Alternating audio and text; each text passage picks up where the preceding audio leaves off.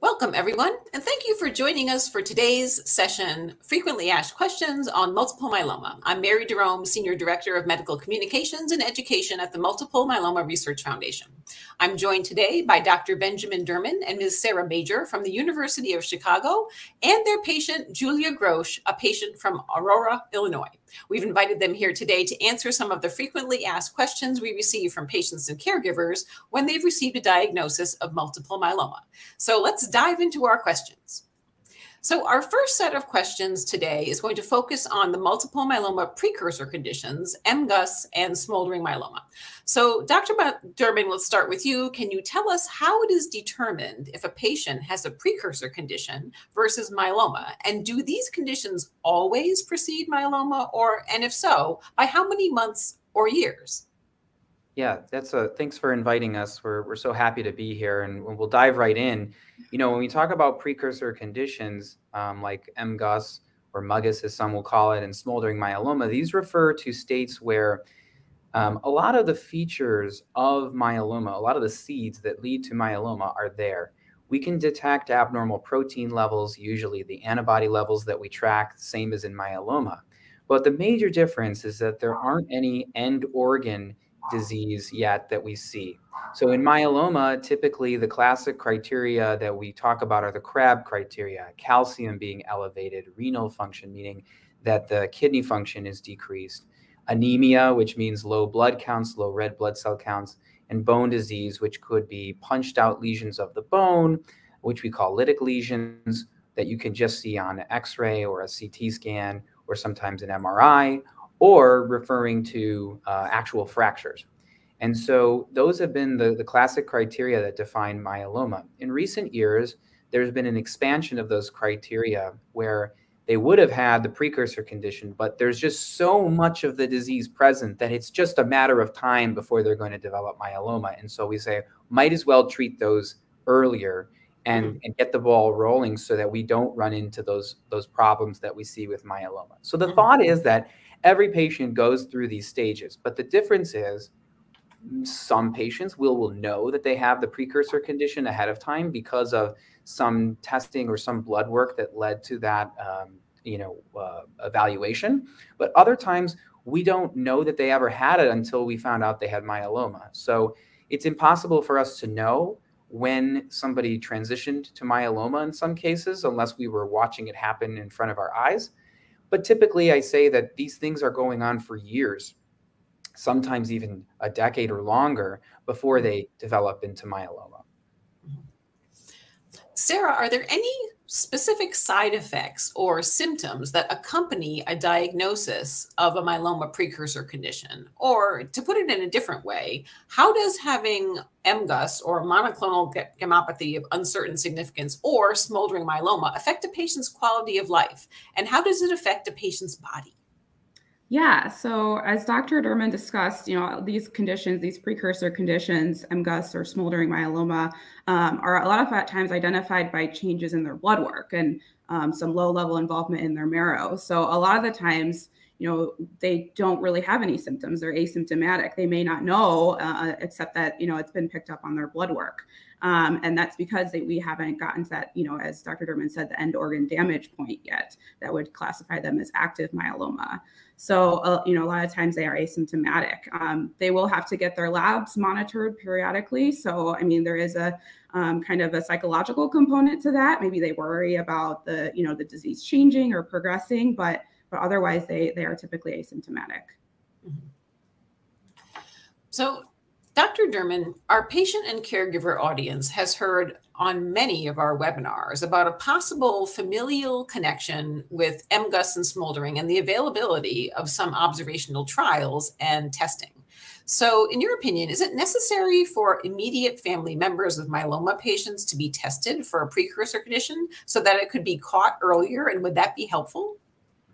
Yeah, it's a great question. It's something that comes up a lot. I think it's something Julia and we may have talked about as well, I recall. And, the thing is, previously, we thought that myeloma was not at all related to other cancers in families. It's not something inherited or something that, you'd get from mom or dad. But we're finding out that there are a small minority of cases, at least, that do seem to run in families. And they're not necessarily where, oh, you only see myeloma. It could be other blood cancers, lymphoma, leukemia, or actually other solid cancers like breast cancer or prostate cancer.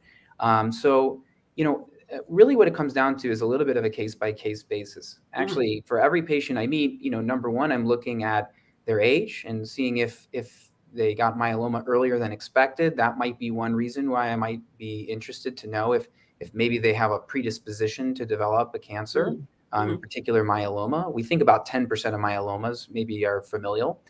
But then also looking at family history and doing a deep dive, knowing about mom, dad, brothers, sisters, you know, God forbid, children who have, you know, cancers. And as you peel back the onion, sometimes you find there are a good number of cancers in a family and clustered. And so at University of Chicago, we do a lot of genetic testing of our patients, and both as a clinical and a research interest for us. And, you know, the thing is, sometimes we can only find what we can look for. And part of the challenge right now with myeloma is that there may be mutations or, you know, genetic predisposition that we don't know what those things are yet. These are yet to be identified mutations. And so I'm always in support of research efforts to further clarify this. And so the PROMISE study is actually probably the furthest along, where patients, actually family members of people who have myeloma or other blood cancers, those who are African-American, can enroll in this study, which is actually doing screening, precisely what you're saying. But on a broad level, I think we're not there yet. We don't really understand what the implications are. And of course, you know, we may find something that we weren't looking for, or even that we were looking for, but may not actually affect the patient. So I think it is a case-by-case basis. Certainly research is going to be the way to further answer those questions. Yes, absolutely. So I think in some of the more recent meetings that we've been to, they've been talking a lot about the iStop study that's going on in Iceland, where they're really screening, you know, a large proportion of people who live in Iceland for precursor conditions. And then I think a lot of interesting population data is going to come out of that as time goes on. There's already starting to be some really interesting data coming out of that. So as you mentioned, research is key in answering these questions. I mean, absolutely. And I think it comes down to a few factors. You know, some patients just want to know everything that's going on with their body, and they are of the, you know, mindset that they can handle that. But other people, you know, it causes some stress, emotional distress to know that you have a precursor condition that needs to be monitored, and it may not even affect you in your lifetime. And that's actually one of the things that they're investigating in the iStop study in Iceland. But that's looking at the broad population. You know, that's a beautiful study. It's going to give us tons of information. I don't know how applicable it will be to a U.S. population. I work in the south side of Chicago with Sarah, and, you know, we take care of a lot of African-American patients who have 2 to 3 times the rate of MGUS and smoldering myeloma and myeloma. And so we're not sure how much of that data is going to be applicable to perhaps a U.S. population, but nonetheless, this is really important data. Agreed. So, Julia, can you walk us through when you were diagnosed with multiple myeloma and how you learned you had myeloma? So, for example, what led you to go to the doctor? And was it a symptom that you were experiencing, or did you have a strange result on a blood test that you had from, you know, just a routine exam? Well, I was diagnosed with multiple myeloma in May of 2021. I had no symptoms that I would attribute to multiple myeloma. It was, in fact, a broken bone in my right foot in December of 2020. Then I broke a bone in my left foot in February of 2021, which led me to an orthopedic doctor. And he ran extensive blood work, making sure that there was no underlying condition. And in fact, the blood did come back with some concerns, which led to further testing and then a diagnosis. Got it. So yeah, broken bones, I think, is it's a presentation that's pretty common for patients when they first get diagnosed. So, although normally it's people's backs or shoulders or something. I haven't heard about a foot, so that's a new one. Yes, it was new to me too. So okay, Sarah, what information is important for patients and their caregivers to keep track of once their diagnosis with myeloma is confirmed? Yeah, this is a great question because when patients are first diagnosed, it can be very overwhelming. They're given a lot of information very quickly. So it's helpful to, have some things that they can focus on. First of all, I just think it's important for patients and caregivers to really take their time to understand everything that's happening, be active during your visits and involved in the treatment plan, and don't be afraid to ask lots of questions because repetition is really key. It's really hard to get everything the first time you hear it. So asking questions over and over to make sure that you understand is really important. And I encourage patients even to keep journals so that they can write these questions down or notes from the visits to really help them, remember and keep track of things that are discussed. Also important to really monitor how you're feeling, your symptoms, whether you have any or not, or you develop any new symptoms or changes to your symptoms. This is very important for the patients and also the providers when they're diagnosed and starting on treatment. And then also just really important to keep track of helpful handouts, information on your diagnosis, the chemotherapy regimen that they're planning to start, supportive medications. It's really helpful to keep all this information somewhere that's handy and you won't lose it. You'll have it to pull out easily because often these things can get lost and it's very helpful to keep these pamphlets handy. And then obviously, with the lab markers that we're monitoring, it's helpful for some patients to follow these, but some aren't as interested in the labs. And this is really up to the providers to review these with them during their visits and help them interpret them in a way that it makes sense to them. So we do have a lot of resources that we give to our patients that explain the labs and what to look for, and kind of help explain to them, what to monitor. And some patients like to do this, but some patients just prefer to have us kind of explain things to them. And, for that, we can go into detail about the labs, but that's really, I think, the key points, for patients to really focus on when they're first diagnosed. Yeah. A lot of things to keep in mind, and this is such a complicated cancer compared to some other types of cancer. And there's at least there are some easily followed lab benchmarks that help track progress, right, and help track what's going on. So, Dr. Derman, speaking of complication, can you explain the process of risk assessment for a patient who is diagnosed with myeloma? So we hear the terms standard risk and high risk a lot. And what do these terms mean? And I think that there's still some discussion going on about this and what exactly is high risk in the field. So tell us your opinion. Well, if you got 10 myeloma doctors together and you ask them to weigh in on what is high risk disease, I don't know if you get 10 different answers, but you'd get, 3 or 4, that's for sure. And I think that reflects a little bit of the uncertainty in the field. So let's just back up. So, what you're talking about just with Sarah is really looking at, usually blood markers, but we can look at 3 different compartments, so to speak, when we're talking about myeloma. So one is peripheral blood, which is the blood tests that we take.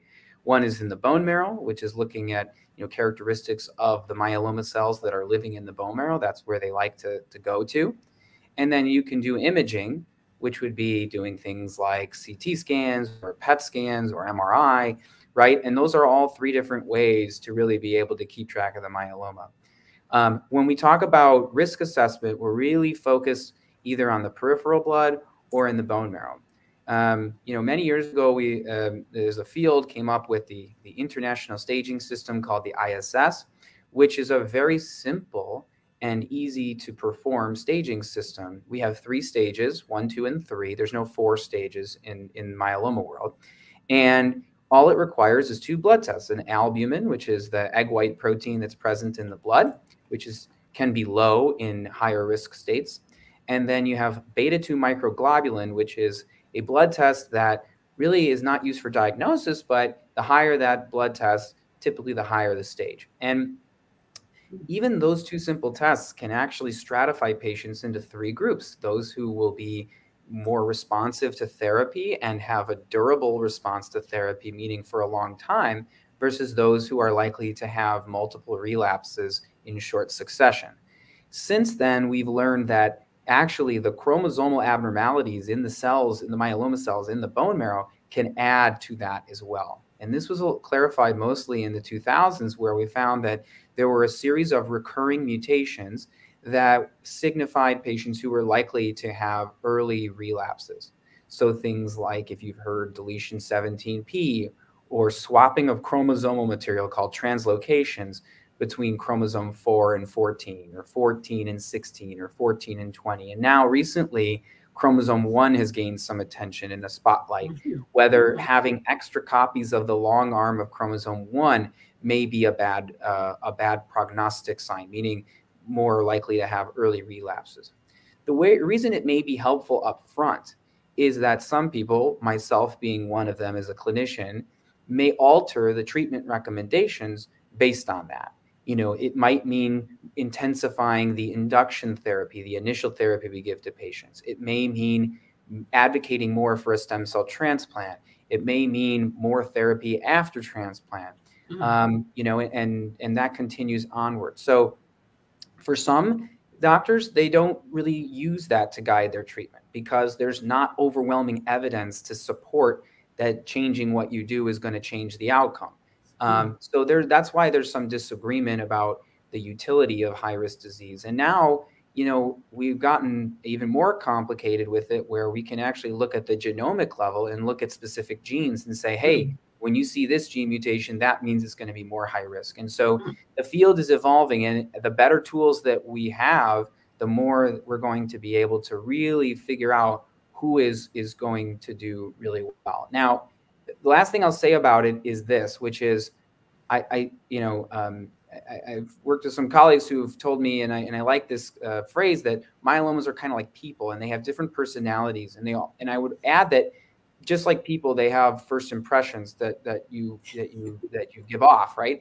And so sometimes a patient may have a high risk features, which would be a kind of a bad first impression, but you find out that they responded well to treatment and everything went fine. But it also goes the other way. Patients have standard risk features, nothing that was nefarious, so to speak, and then you find out didn't really respond that way.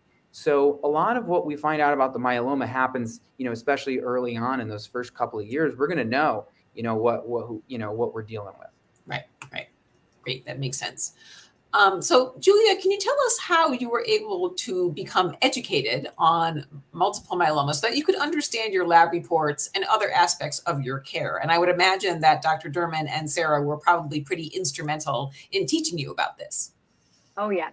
After I was diagnosed and you sort of processed the whole thing, I did go to several sites on the web, but I didn't want to do that too much because I didn't know enough about it, and I didn't want to misinterpret anything. You know, everybody, as Dr. Derman said, everybody's disease is different. So I relied heavily on my medical team, Sarah and Dr. Derman, to help educate me on my particular myeloma. And as far as blood tests coming up, same sort of thing. I didn't want to misinterpret. I didn't know it. You know, the most extensive blood test I've ever had in my life is my LDL and my HDL. I know how to interpret that. All of these other blood tests, I had no clue. So I relied on them heavily to help me through the whole process. That is great. And I think that really speaks to our next question. So, and I'll defer to Dr. Derman on that. But so I think it's probably fairly important to go to a major medical healthcare center for myeloma care and talk to a specialist who's very adept at treating myeloma patients and treats a lot of them, because these are the folks that are going to know the most about the most effective and newest treatments for patients. So, but the problem is not everybody lives near a center like that. So, Dr. Derman, if you're a patient who does not live within easy traveling distance to a major medical center where there's some really great myeloma specialist, can you get good care at your local healthcare center? Yeah, absolutely. I mean, look, I mean, I'm a little biased, right? I do think that, you know, being able to go to something like an academic center or somebody who has expertise in myeloma. In fact, there's one study out there that that probably helps me keep a job, which says that, you know, patients who are seen at academic medical centers for myeloma, have better outcomes. But that's, that's probably a bit narrow-minded, of a view. I think, of course, and we work with a lot of community providers even in a big metropolitan area where, patients do and get really good care from their community providers, even though they're not experts in myeloma. One of the beauties of the therapies for myeloma is that they're exceedingly well tolerated by patients. They preserve quality of life. In fact, they improve quality of life. So they're easy to give in the community. What I would say, though, is, especially when it comes time to understanding whether, something like a stem cell transplant may be beneficial, that's not something that's necessarily going to be done in a smaller center. And so, you'd have to either travel or do something like that. With the advent of all of this digital engagement, right? I mean, it's been a blessing. There's nothing to stop, a patient from setting up a virtual visit, at least to start. And, look, it doesn't maybe beat meeting somebody in person. There's a lot that gets lost, but you can get a feel for somebody's personality and, for the therapeutic relationship, and just get the information that you need from a trusted source.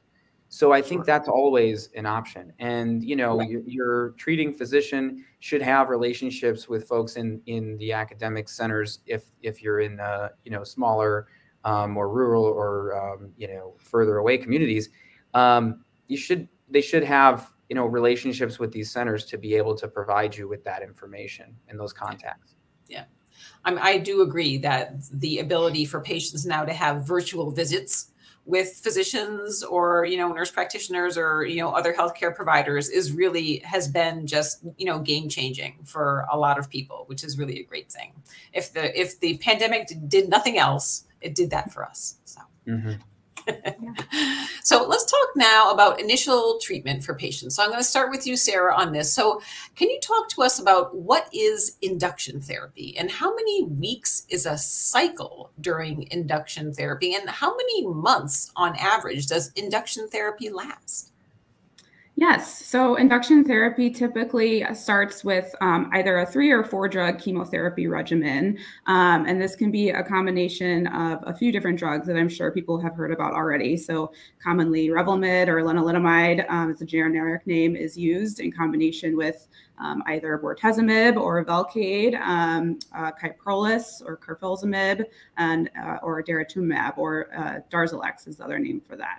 And so typically the which combination of these drugs to use, whether it be 3 or 4 and which medications, is commonly based on their, risk features, as Dr. Derman had discussed previously. And a lot of times their, existing chronic comorbidities or other medical conditions that they might have that might be affected by the chemo drugs that we're going to give. So we take all this into account when we're deciding on a treatment plan.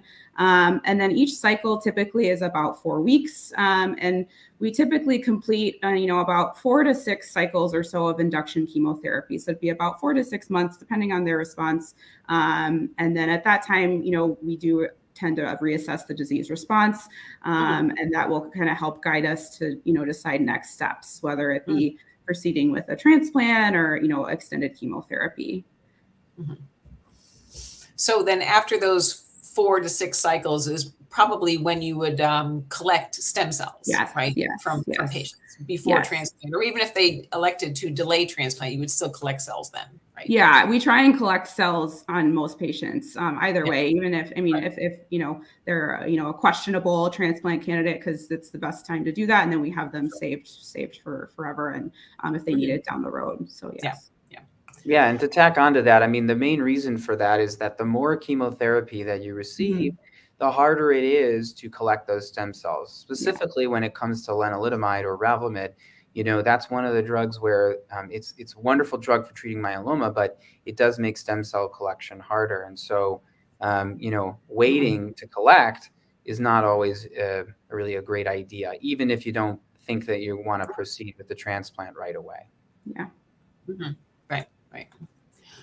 So, Dr. Derman, and then I know Sarah touched on this briefly during her answer to the last question, but many in our audience have heard about the results of the Griffin study, and we've been listening to this at some of the major meetings for a couple of years now. So, comparing 4 drug induction regimens to 3 drug induction regimens. specifically Revlimid, Velcade, Dex, with or without Darzalex added to that. So the results do show a benefit to the 4-drug regimen. So is this, in your opinion, now becoming a standard of care for patients who are newly diagnosed? Another one where, depending on who you ask, you might get different answers. Right. But I'll do my best to try to give an objective, view on it. I'm big on analogies. So sometimes they work, sometimes they don't. Sarah is always, Sarah and the patient sometimes will tell me if I'm off on them. But the analogy I would have here is, like imagine the new iPhone's coming out, and some people are like in line, first day it's out, want to get that phone, want to get the new technology. They think it's going to make their life a lot better. Other people are like, I'm going to let people work out the bugs first, and then if it looks good, then I'll hop on, right?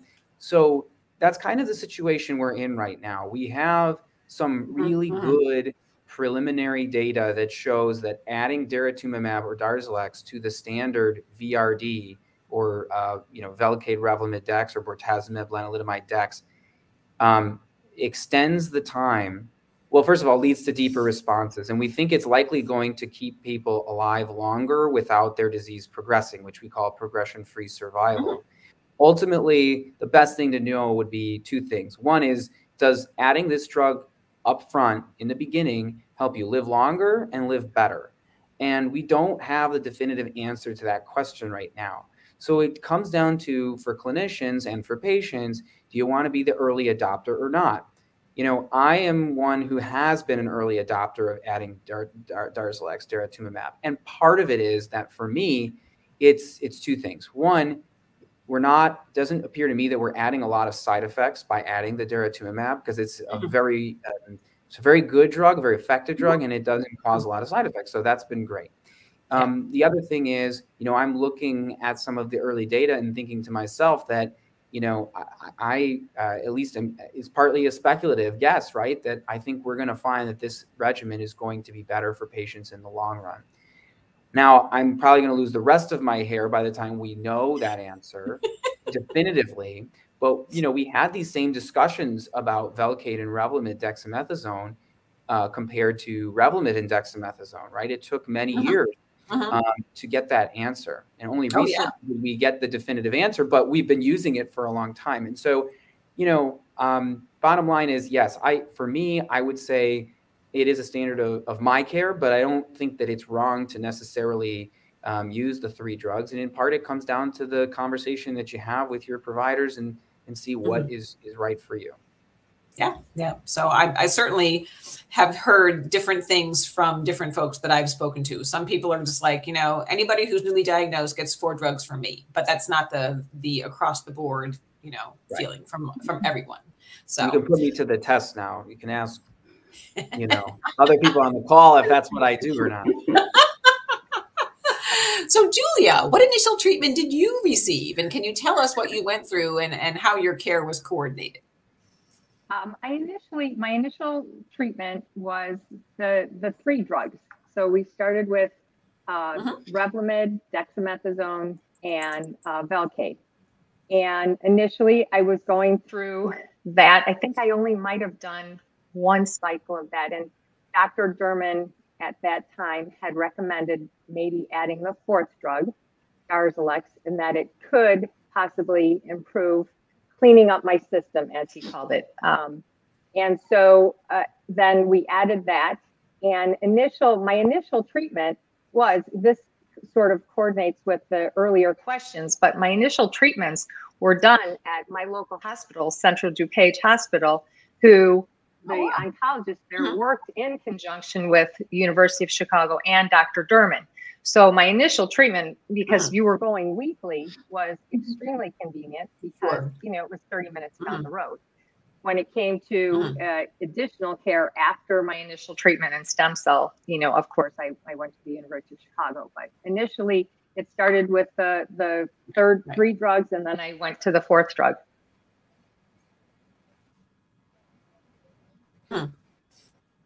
Great. Sarah, all our dexamethasone, some side effects of dexamethasone dexamethasone, and what are the ways that they can be managed? A lot of people have a lot of trouble with this drug. Yes, Dex is a fun drug. We have a lot of patients that either love or hate it. So on the one hand, it can provide some benefits. I mean, it can help a lot with pain, especially early on in diagnosis. It can give patients some energy, and it can help with their appetite if they have a poor appetite. But you know, there are a lot of negative side effects as well.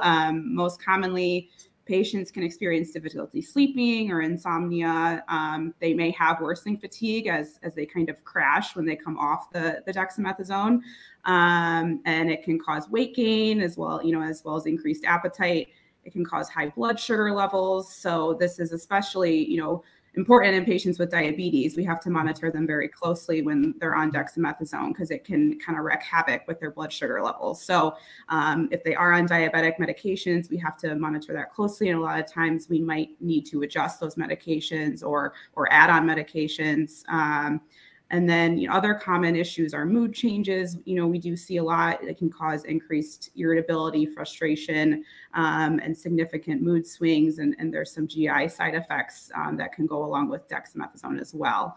Commonly abdominal pain, gas, bloating, constipation, diarrhea. Honestly, the best way to manage a lot of these side effects is to, you know, be quick to adjust the dose of the dexamethasone. So we do often, you know, quickly reduce the dexamethasone dose and often start on a lower dose for patients that we know might be at risk for you know, high blood sugar levels or something like that, because that can really make a big impact with patient side effects. And you know, we can drop it down pretty low to help with that. And after the initial cycles, you know, it's quite reasonable to do that. So, and then, you know, we have supportive medications that we can give for GI side effects or help with sleep and stuff like that. But I think really, you know, quick dose adjustments are really helpful with that. Yeah, yeah. So, Dr. Derman, after a stem cell transplant, many of our audience hear about more treatment being given, and they hear the terms consolidation and maintenance therapy. So are these the same thing? So great question. And some of this comes down to semantics to some extent. But think of it as stages when you're talking about the newly diagnosed setting. So at the beginning, we have induction therapy. We're inducing a response. You know, some people will use the term remission. Again, that's maybe semantics, but because we think that, you know, myeloma often can come back, we don't always use the term remission. We say response. But either way, we induce a response. Then we have transplant. And then after transplant, we're talking about one or two different phases. Bottom line is what you're referring to is treatment that is given after transplant.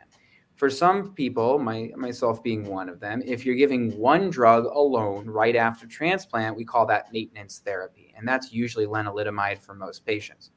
When we talk about consolidation, that refers to multiple drugs or multi-drug maintenance therapy.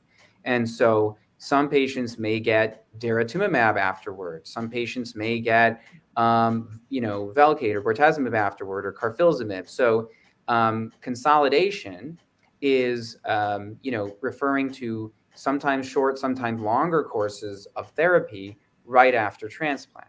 So, for instance, the Griffin study that you mentioned, which was Dara VRD prior to transplant, patients then got 2 cycles of consolidation right after transplant with those same drugs. And then they continued as maintenance therapy with lenalidomide and daratumumab. And so that's an example where you have a consolidative phase and a maintenance phase as well. And those things can vary depending on which one that you're referring to. So they are kind of the same, but, you know, just those are the terminology that we use in general. Sure. And that would be considered like, and people always ask about this too, a line of therapy, right? So induction, then you would have transplant, then you may or may not have consolidation, and then most people do have maintenance, but that's all considered to be like one line, right? Yes. The only reason that certainly doesn't feel like that to the patient, right? It feels like an endless stream of busyness. But what that really is referring to is now lines of therapy are important when we're talking about, you know, some of these later line therapies like CAR T cell therapy, the FDA has said you need to have 4 prior lines of therapy.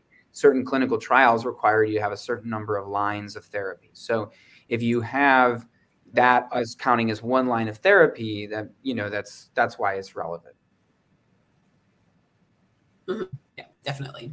So, so along those same lines, Dr. Derman, most newly diagnosed patients are faced with the decision whether or not to have an autologous stem cell transplant as part of their care. And we know from the determination study that when to get a transplant, either as part of initial therapy or maybe after they've relapsed from initial therapy, is one of the main issues that people think about. So is there any reason not to get a transplant following induction therapy? And are there certain situations that delaying a transplant until after relapse from that first line would be in the best interest of a patient? Oh, okay. So Mary, you're hitting all the controversial topics here, but that's good. I mean, I think, you know, this is a discussion that Julia and I had too. I mean, I think like a lot of it comes down to the fact that, okay, so a little history here. So bortezomib Velcade was FDA approved in 2003. You have lenalidomide, which was introduced in 2006, 2007, right? So those are our workhorse drugs, right? But they weren't around until 2003, 2006, 7, right? So if you think about that for a second, I mean, the older studies looking at whether a transplant helped or not, what were these patients even getting, right? I mean, these were not the same therapies that our patients are getting now. My point to that is that what you're seeing in the more modern day studies is that when patients get modern day contemporary therapies, like those ones that I just mentioned, the benefit of transplant is starting to slip a little bit, right? It's certainly not as big of a difference as what we saw before. And when I say sure, I mean, back in the old days, that was really all people had, right? Correct. And so when I say the differences in benefits, the other question is, well, what are you talking about? You already said that we should be focused on, are you living longer or living better? And in the 2 studies that have been done, one in France, one in the United States, they looked at just giving the VRD chemotherapy alone for 8 cycles with lenalidomide maintenance versus a transplant sandwich. So you give VRD, transplant, VRD, and then maintenance therapy. And what we found so far in both studies is that the overall survival at 4, 6, 8 years, whatever you want to look at, is pretty similar, meaning the number of people who are alive 4, 6, 8 years out is similar. Now, some people are going to argue, hold on a minute, you know, myeloma patients are living a long time. We're talking about a decade or longer for even the average patient. So you need to wait longer in order to really see these differences. And they might be right. They might be right. The number that we are able to look at is this number that's, I think, very difficult for patients to understand because it's of questionable benefit, which is called progression-free survival, which is not just the time that people are alive, but their disease has stayed away. The idea being that if we can keep the disease from coming back for longer, that likely means it's going to help you live longer. And if we assume that that is true, then when we look at transplant in the upfront frontline setting, so to speak, that does help the disease from coming back for longer by a year or more. So that's something that is, I think, important to discuss with patients. So a lot of it does come down to a more nuanced discussion. And for me, it's about meeting people, in particular, meeting patients where they're at. So that's something that you really have to go into. And last thing I'll say is, somebody mentioned about a cure here for myeloma. I am unapologetically a believer that we can cure myeloma for some patients. And probably the best chance of doing that is getting an early deep response, that your first shot at this thing is going to be your best shot. And so what we see is that 8 years out from a transplant, in the French study, the IFM 2009 study, 35% of patients who got a transplant still had not had the disease come back and were alive. And that's the the difference without transplant was down to 23%. So, you could look at that and say, it increases your chances by 50% of a long-term, response. And I think that's something important. Agreed.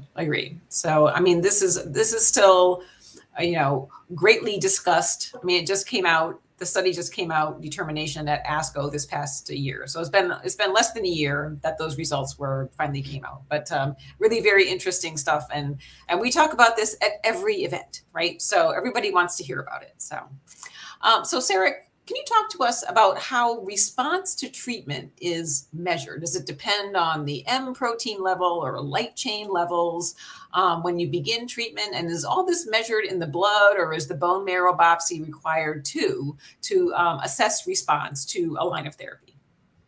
Yes, so it is a combination. So we do have the myeloma labs that we monitor in the blood. And the main labs we're looking for there are what's called the M protein, or the M spike level, as providers may refer to it, but it's measured by a serum protein electrophoresis lab, or an SPEP. And that's typically how we monitor most types of disease. For patients that are light chain disease, or primarily produce light chains, we will monitor either their kappa or lambda light chains, and this is done in the blood as well. And so, those patients will have elevated light chains at diagnosis, and we will use those to monitor throughout the course of their treatment. And then, it is helpful to monitor their immunoglobulins, which are in their blood work as well. And this can be a way to track their myeloma, but also to monitor their immune system as well throughout their course of treatment. And then we do utilize a 24-hour urine sample periodically to monitor their urine, especially for patients with light chain disease. They can have protein show up in their urine, and so we use this to monitor as well. It is important to know the baseline levels, because this will help us determine, response to treatment. We use that as kind of a comparison, and we have different response criteria that will help us determine how much of a response they've gotten. So, a 50% reduction in these values would indicate a partial response or a PR. Over a 90% reduction would be a very good partial response, or a VGPR. And then a complete response would be, without, the M spike would be undetectable in the blood. Light chains have normalized, and then what we do is use the bone marrow to really confirm that response. So that's really the best way and the most sensitive way to determine the remaining myeloma involvement in the marrow. And that will help us determine if they have any residual disease, so if they are either MRD negative or positive, because that will help us classify as well if they've achieved a stringent complete response. So the stringent complete response, which is our best form of response, would be, undetectable myeloma in the blood, and then a negative bone marrow biopsy, an MRD negative bone marrow biopsy. And then we do utilize a PET scan as well. That is helpful, especially if patients have a history of, PET positive disease, to really confirm that complete response. Okay. So Julia, tell us about your response when you underwent your initial treatment, and I believe you opted in for a stem cell transplant. So can you tell us a little bit about your decision-making process there to undergo a transplant, and then a little bit about what the process was like? Okay. My initial response to treatment was very good.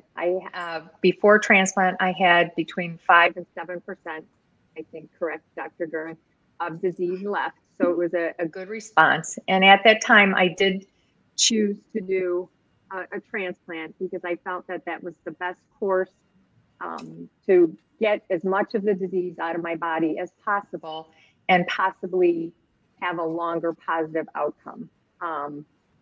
So that was a decision. It was a good decision, it turns out. But prior to the transplant itself, I would say, is a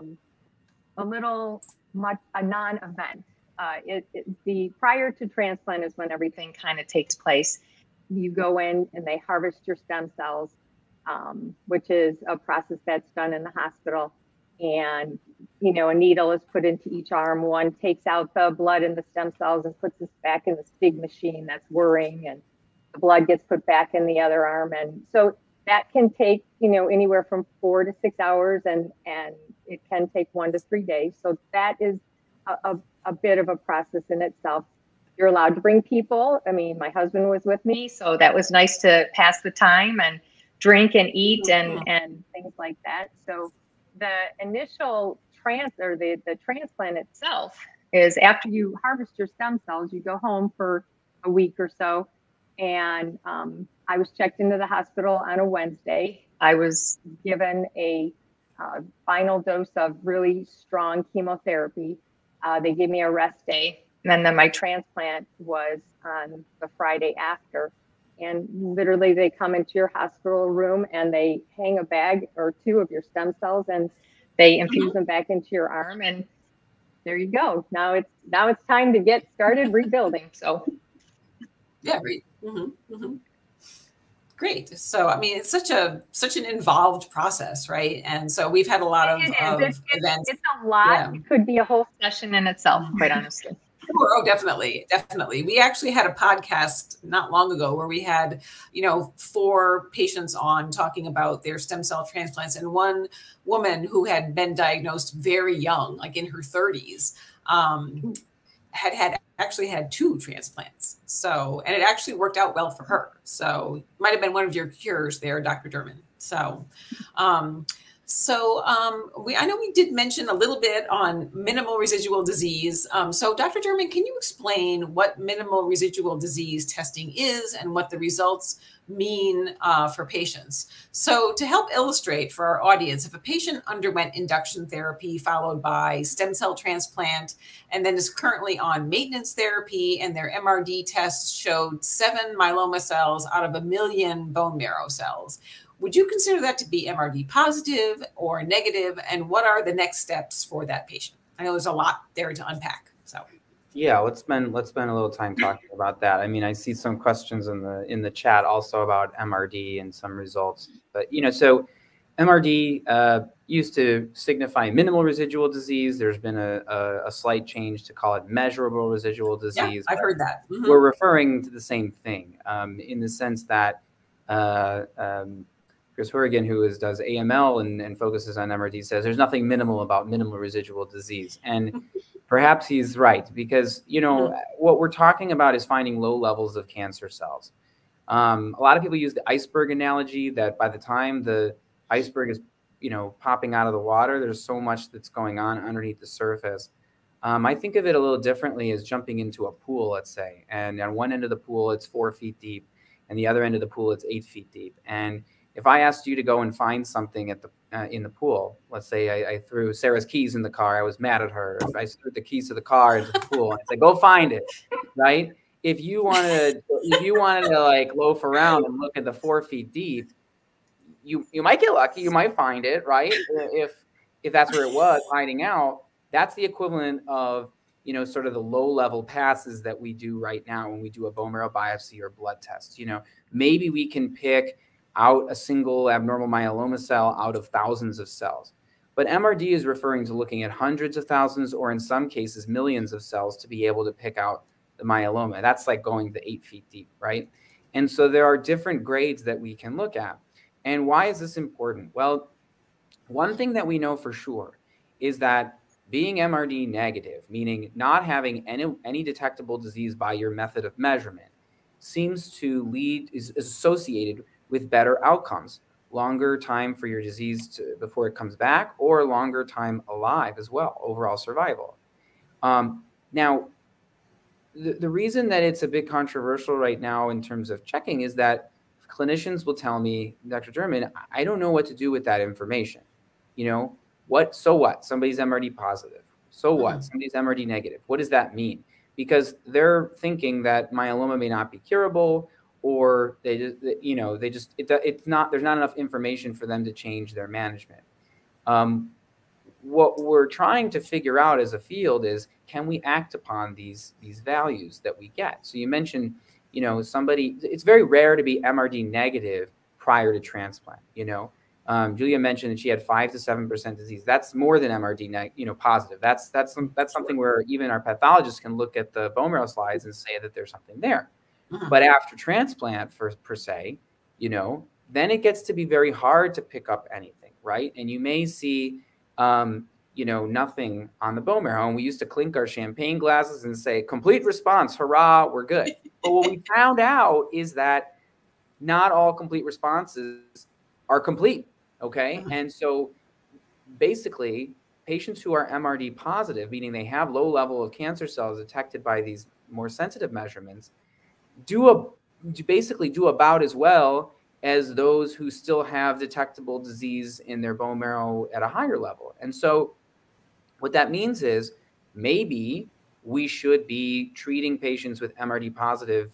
Maybe we can do more treatment, right? Maybe more treatment is going to convert them. So after transplant, for instance, maintenance therapy actually can convert some patients from positive to negative at a clip, depends on what you look at, but anywhere from 10 to 40%, depending on the study you look at. And even in the second year of maintenance, that can happen as well, right? So these are things that we look at for sure. The trend is important too, right?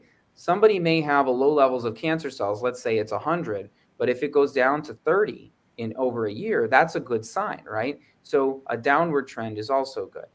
Getting to zero, complete negativity, to me is a prerequisite for potentially saying that someone may be cured. It doesn't mean just because you do it once, you're cured, but seeing it consistently over time may be the case. And ultimately, when we talk about discontinuing treatment per se, to me, that's something where we might be able to do that. I'm running a trial right now where we're actually trying to answer that very question. So I don't advocate, stopping treatment right now just because you're MRD negative, but I mean to say that it could be a sign that we could do that, and knowing that information is helpful.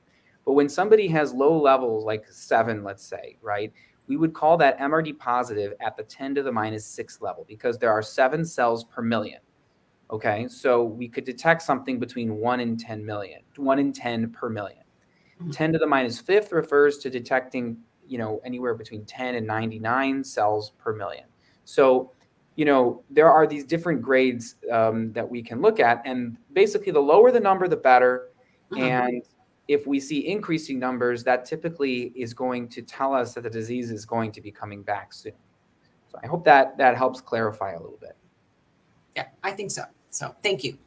Okay, so in the time we have left, let's touch a little bit on side effects and also a couple of other issues. So Sarah, I'm going to start with you on this. Sometimes patients have other chronic health conditions along with their multiple myeloma. And we already talked about patients who may have diabetes and the effects that dexamethasone may have on people who have that disease. Patients also might have autoimmune diseases like lupus or rheumatoid arthritis. So how do separate health conditions like these affect a patient's eligibility for a stem cell transplant, or what drugs might be used in their therapy? Yeah, so certainly, we take all these other factors into account when we're, deciding what initial therapy to use, and then ultimately, whether they will be transplant eligible. And an important factor too is how well some of these conditions are currently controlled and managed, and then, to help us guide our decisions. So, some examples, patients with pre-existing neuropathy, we are very hesitant and try to avoid to use bortezomib or Velcade in those patients because we know that could make that worse. And then patients with, cardiac conditions, it will have to be careful with how we use, or if we use carfilzomib or Kyprolis, because that can have some cardiac side effects. Not to say that, depending on the condition, we still might be able to use it, but we'll just need to be monitored closely or adjust at lower doses. And then for transplant eligibility, we do take into account the severity and the number of other chronic health conditions that they have. And what we use actually to help with this is our transplant optimization clinic, or our top clinic, as we call it. So patients with a lot of comorbidities will send to this clinic, and older patients to kind of get a risk assessment and a way that they can recommend if patients can be optimized potentially for transplant, and how or if a transplant is recommended or not. And this really helps guide us with these patients with more complex chronic medical conditions. Yeah. Great. Okay, so Sarah and Dr. Derman, I'm going to give you a series of side effects and symptoms questions that we've received from patients. So this is kind of like the rapid fire part of our program.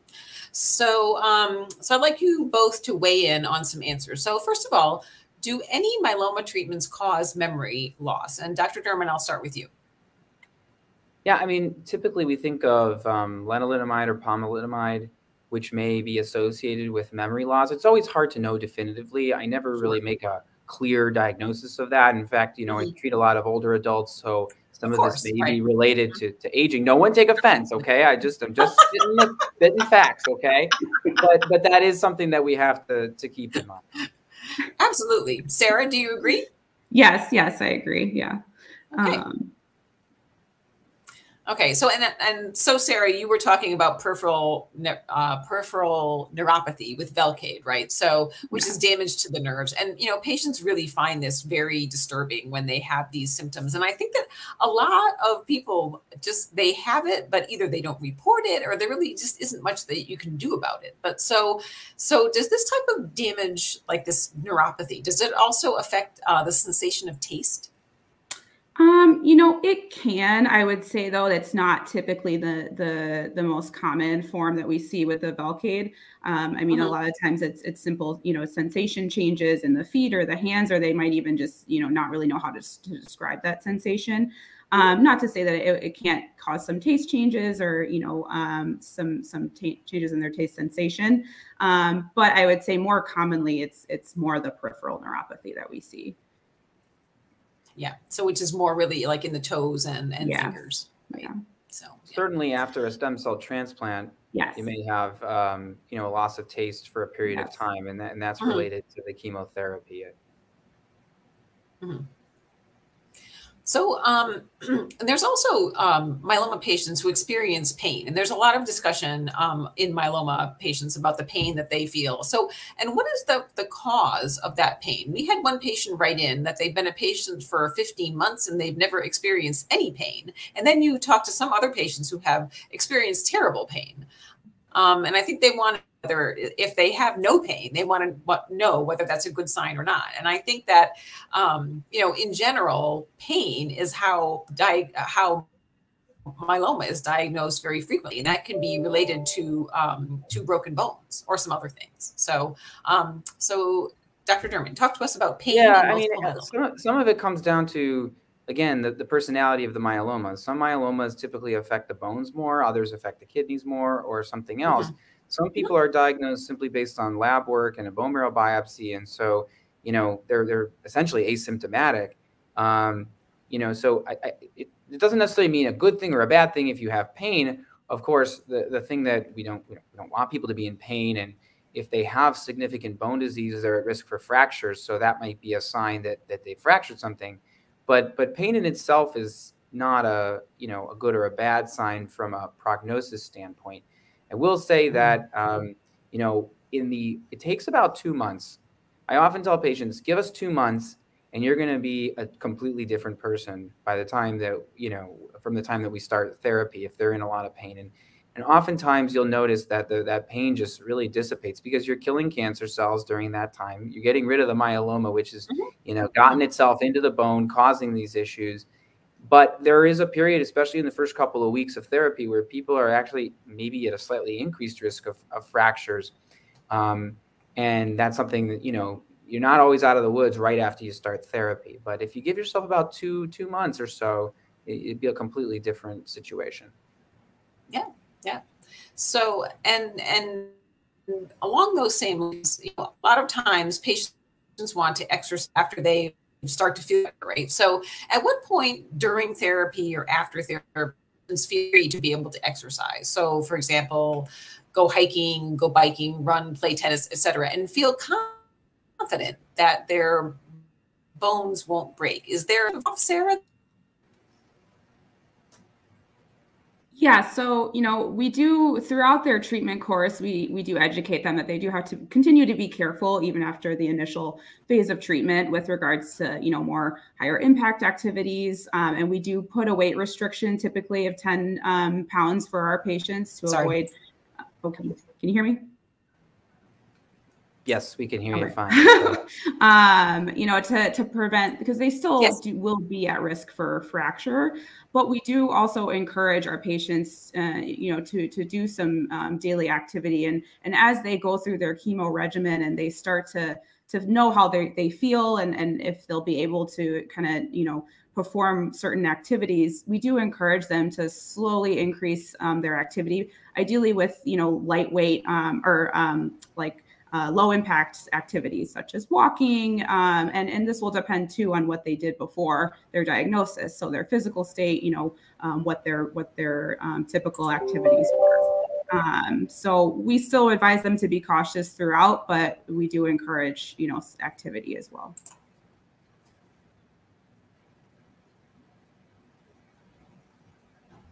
Yeah, I echo those sentiments exactly. I mean, I know we're running up against time, but I wanted to just say, Julia as a patient, for example, who's always been very active. I know from our interactions, and those were frequent discussions with us. I mean, Julia, when did you feel like you could be yourself again in terms of your activity level? At what point did you feel like you were at that point? I came home, and probably 2 or 3 weeks after, 2 weeks after, I started doing some low impact. I would hit the bicycle, and my goal would be 10 minutes, and then the next day would be 15. Continued to lift weights, and my regimen, I felt very comfortable doing most everything that I normally did in the past after my transplant. So I'm back to my normal activities constantly, and weightlifting, and so knock wood, everything is going well. Great. So it is a little past the top of the hour, and we are having technical difficulties. I had to turn off my grand piano there, so I'm hoping that that's helping a little bit. But so on behalf of the MMRF, I'd like to thank Dr. Derman and Sarah Major, and also Julia Grosch for joining me today. We had a great discussion. Thank you so much. I'd like to thank everyone who's listening to our presentation today, and sorry for technical difficulties. And I'd also like to thank our sponsors for this program: Adaptive Biotechnologies, Bristol Myers Squibb, Genentech, GSK, Janssen, Karyopharm Therapeutics, and Takeda for their sponsorship of this session. If you have additional questions about what you heard today, please do not hesitate to call our MMRF Patient Navigation Center, and their number is 1-888-841-6673. Thank you, and have a great rest of your day.